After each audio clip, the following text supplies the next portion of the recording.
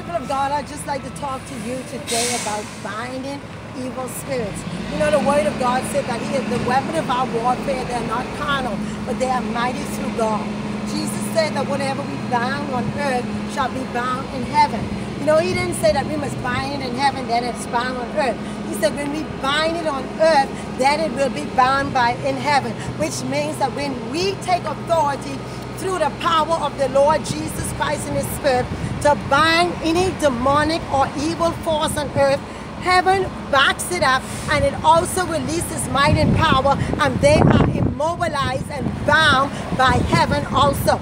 So people of God, I'd just like to say to you that we have power and authority. Now, there are many evil spirits. There are evil spirits all around us. When we step out, there's evil spirit of infirmities, there's evil spirit of sickness, there are evil spirits that wrought destruction, that wrought death. There are evil spirits, but God gives us the power to bind. Now, when you bind them, they remain bound for a season, people of God. So it means that we have to continually pray and bind them. There's one woman of God said that God showed her that there was a demon in her hallway. She bound the demon, and she said that God showed her after 6 months that the demon that you bound is still there.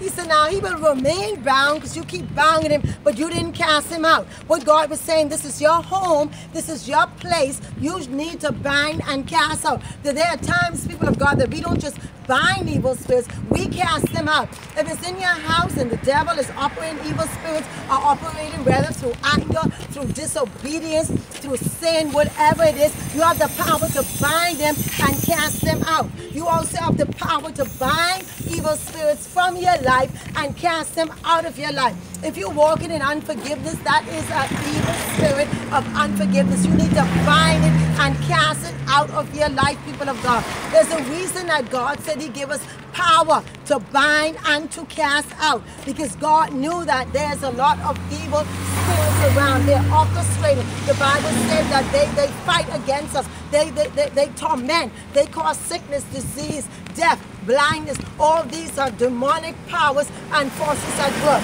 So I'd just like to encourage you, people of God, to use the authority that God has given you through the name of Jesus Christ to bind evil spirits, demonic forces, demonic satanic influences at work in your life, in our land, and in our nation.